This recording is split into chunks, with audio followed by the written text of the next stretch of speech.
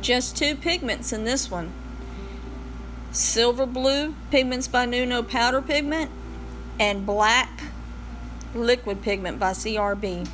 First thing I did was I put a coat of epoxy or a rod finish down so the pigments would have something to move around in. See where I have them mixed up? I've got my Silver Blue, which is a very pretty color, and just plain black.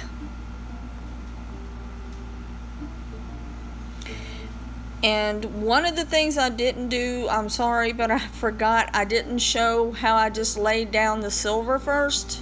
And that's the first thing I did, was just lay down the silver, pretty much covered the whole section.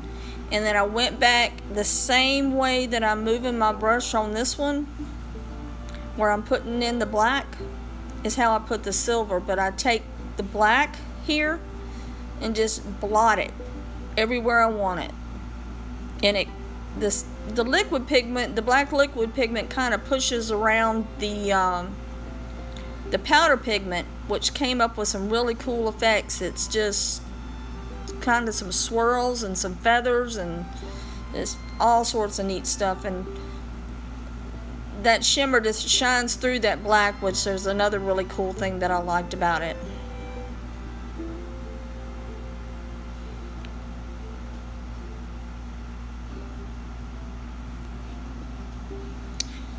You can get all sorts of cool effects with this.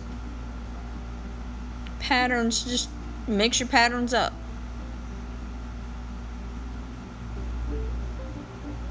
And here is the finished product with a couple of coats of rod finish on it.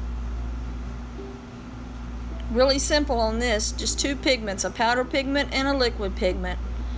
Hope this video was helpful. Tight lines, y'all. And y'all take care.